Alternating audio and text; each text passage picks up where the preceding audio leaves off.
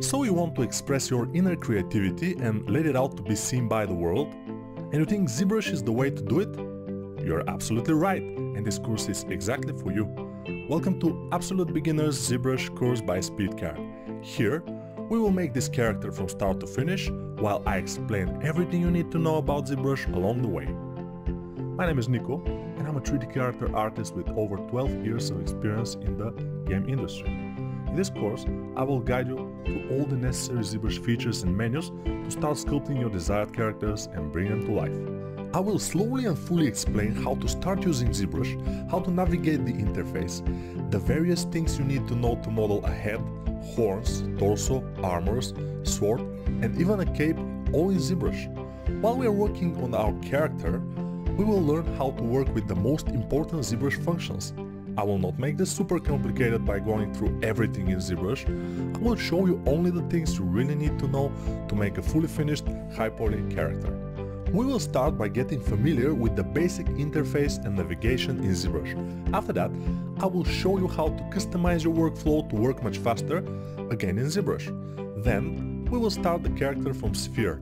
I will guide you through the process of starting your sculpt and add new elements to it, like horns, arms and body. After that, we will create and adjust the armor.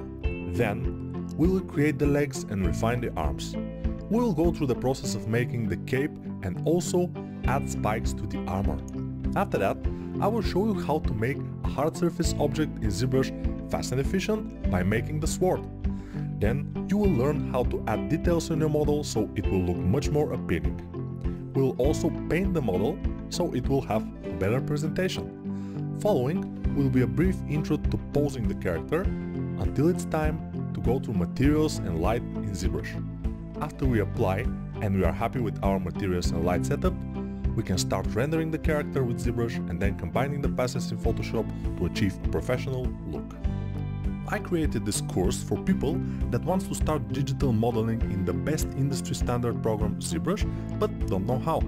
This is also for those artists who want to improve and help their drawing with a 3D base, or why not become a digital sculptors. This is Absolute Beginners course, so it doesn't require any previous knowledge of ZBrush or even Photoshop. Everything in this course is real-time, with constant commentary from me, and I can talk a lot. So don't hesitate, but grab this course and upgrade yourself to the next few levels. Don't forget that investing in yourself will benefit you for the rest of your life, so let's get started.